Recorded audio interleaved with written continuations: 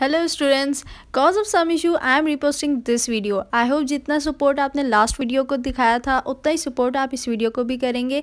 So like ज़रूर कर देना एंड लेट्स स्टार्ट। अस्सलाम वालेकुम all the students. So today we are going to solve this numerical and this numerical is taken from class 9th chemistry chapter number 5 section D. This video we're going to have the two parts.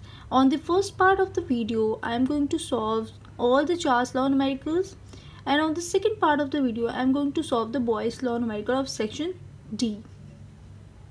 So watch the full video and let's get started.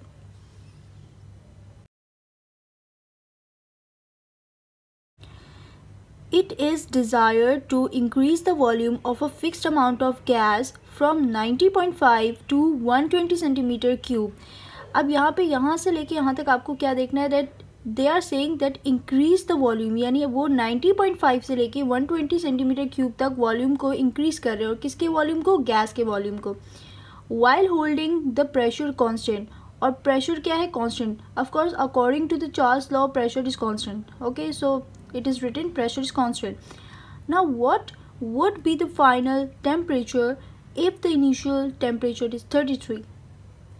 अब temperature आपको given है that is 33. आप कह रहे final temperature क्या होगा? Means हमने यहाँ से वॉल्यूम को यहाँ तक ले आए तो टेम्परेचर फाइनल क्या होगा? So let's make a data.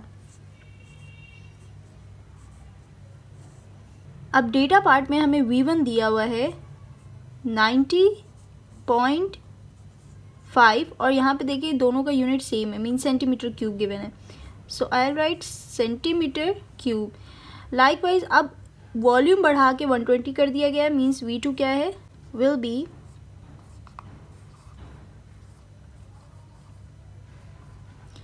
Now the third data that is given here is 33 degrees centigrade, means this is our initial temperature. So T1 here is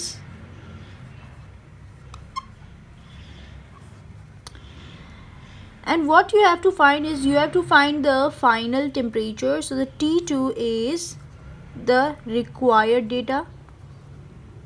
Now coming to the solution part. Solution part में हमारे पास two headings होती हैं. First heading is formula and the second heading will be calculation.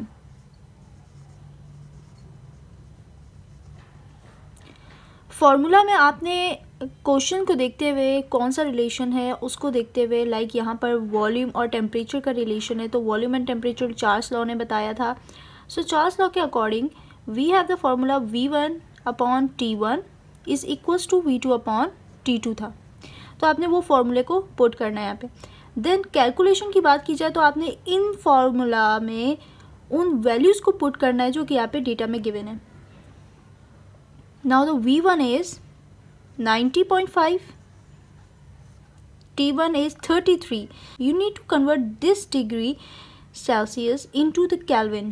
Always remember temperature को जब भी C में आप देखो उसको K में कन्वर्ट कर दो. तो यहाँ पे कन्वर्ट करने के लिए हमें 273 से क्या करना पड़ेगा? प्लस करना पड़ेगा.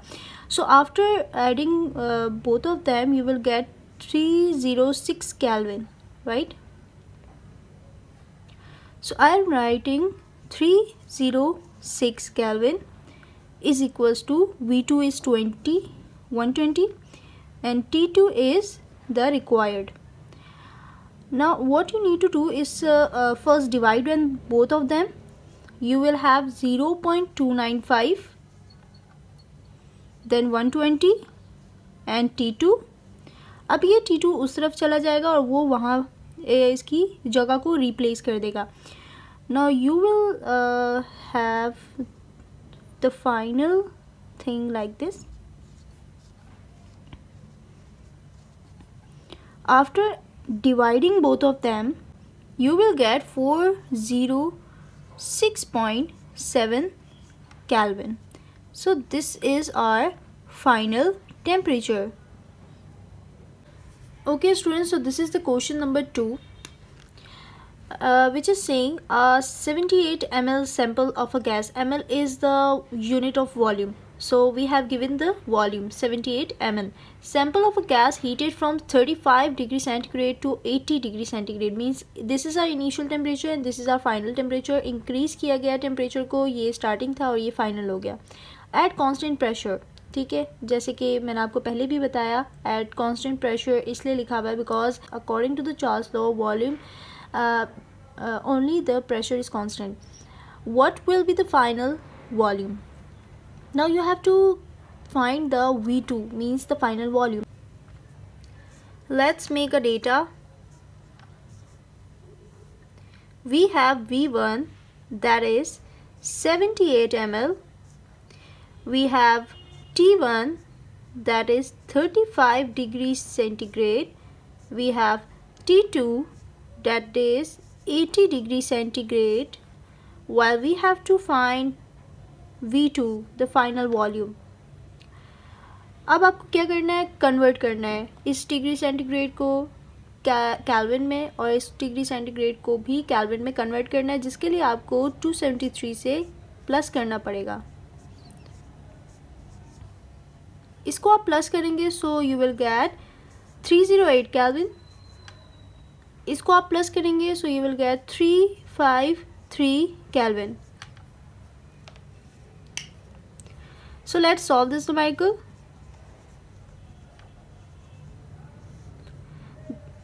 First heading will be the formula. Same, that will V1, T1, V2 and T2. Calculation.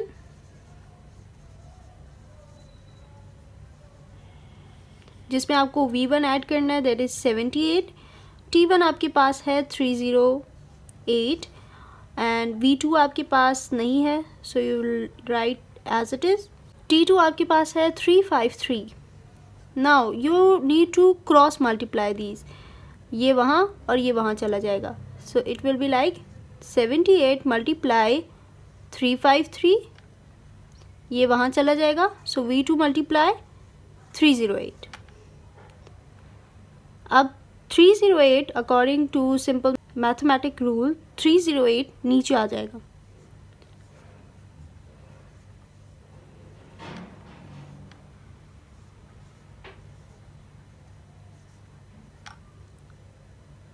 अब 78 को 353 से मल्टीप्लाई करने के बाद जो भी आंसर आएगा आपका, उससे आपको 308 से डिवाइड करना है. Then you will get 89.3.